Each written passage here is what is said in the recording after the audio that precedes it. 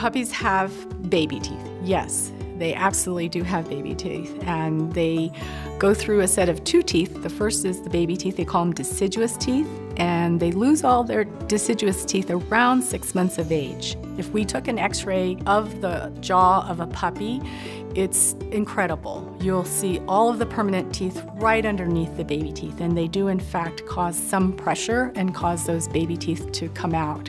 And that's when we expect to see their permanent canines. Those are the big fang teeth in the front of their mouth. But in some cases, especially with malocclusion, they don't. And that's when we have a problem, is if the baby teeth are still there at the same time as the permanent teeth. If you're wondering if your dog has baby teeth or deciduous teeth that haven't come out, go ahead and take your pet to your primary care veterinarian and have them do a full oral exam. I would recommend that at about 6 months of age, they can look at the mouth and see if there's any persistent deciduous teeth in there.